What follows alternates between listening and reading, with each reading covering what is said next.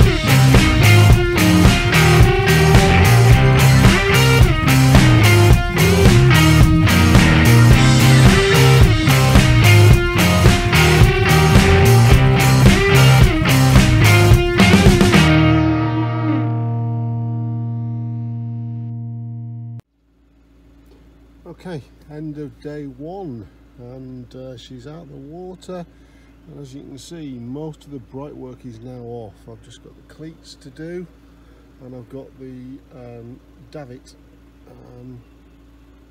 mounts just to do as well. I need to grind out the fiberglass inside and just let the bolts out to get those off. Otherwise it all came off pretty well. Biggest problem I've got is it's so damned heavy. So I've got one half onto the front deck. The second half I just can't do it on my own. So hopefully it'll be out of the way there until I can get back. But that's not bad for a day's work, is it? Not bad. Okay guys, so that's it for another video. Hopefully you've enjoyed it. If you've enjoyed it, please give me a thumbs up and click the subscribe button below. Thanks very much, and I'll see you next time.